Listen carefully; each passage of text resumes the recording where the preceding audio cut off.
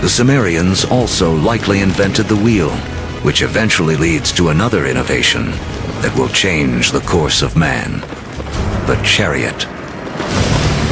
Around 1200 BC, a chariot-driven clash of civilizations cuts off trade routes for copper and tin, the metals we need to make bronze tools and weapons. But luckily, the stars have made us an alternative: iron.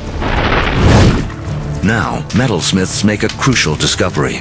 By working at higher temperatures, they can release the power of this ancient metal. Easier to sharpen and 700 times more common on Earth than copper. It is a game changer. Humanity enters the Iron Age.